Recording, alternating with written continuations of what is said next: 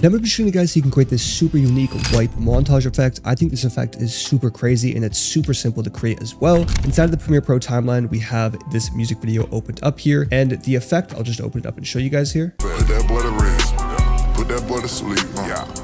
This is such an essential effect to learn how to use, because once you guys have this, you'll be able to pretty much do a lot of different effects with it. Once you get these unique styles down, you can add a lot of stuff to it as well to create and make it your own. So to get started, what you want to do is you want to line up a bunch of clips in your timeline at 4 frames. So I counted these out, 1, 2, 3, 4, and I have a bunch of clips at 4 frames just like that. Now, what I did is I dragged the full music video inside of here. I right clicked, hit scene edit detection, and created a bin, and it cut them all up and put them inside of this bin here. And that's how I got the clips from this full music video. If you guys are editing your own music video, obviously you won't have to do this, but if you're editing a music video downloaded from YouTube, you'll have to do it this way. Now, before we hop into this video, my brand new plugin FastFX is finally out. It allows you to instantly add hits, shakes, wipes, and a ton of other transitions inside of your video in just one click. Everything is fully customizable. I'm going to be using this on every single one of my projects going into the future, as it adds so much energy so fast. You definitely need it as a time saver, and the effects are just so crazy. So if you guys want to go download FastFX, it'll be in the description. But let's hop right back into the video. So once we have all of our clips lined up here, you guys can see we have 1, 2, 3, 4, 5, 6, 7, 8 of them, all at 4 frames. Count them out with your arrow keys. 1, 2, 3, 4. All we have to do next is go inside of our project, right click,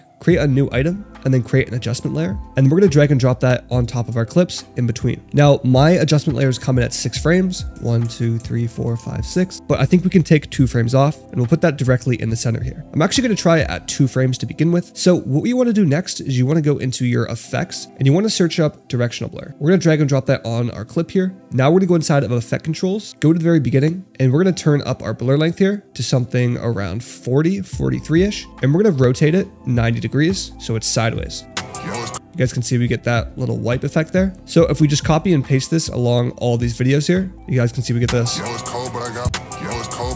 guys can see we get a super unique effect there. And that can be paired with a couple other things as well. If we go back into effects here and we go and search up lumetric color, you can drag and drop that on our clip here. Go directly in the center now. Go to lumetric color, open up basic correction here, and then keyframe the exposure in the center and bring it to like 1, and then go to the end and keyframe it to 0, and then go to the very last frame on here and bring it back to 0. We get a nice little flash transition just for the 1 frame there in the middle. You can even make it a bit higher if you want. I'm going to try 3. And if we copy and paste that on the rest of them here, we get this flash wipe transition. Super fire, guys. I think that's a super unique effect to have in your arsenal. If you want to pair it with some grungier effects like rain, or add some CRT textures or anything like that, that's totally up to you guys. I think even an invert would look cool on it. You guys can see super hard. Just put an invert on every other one. Super sick there, guys. Anyways, if you guys enjoyed this video, make sure to leave a like and comment down below what effects you guys want me to do next. I'll see you guys in the next video tomorrow. Peace.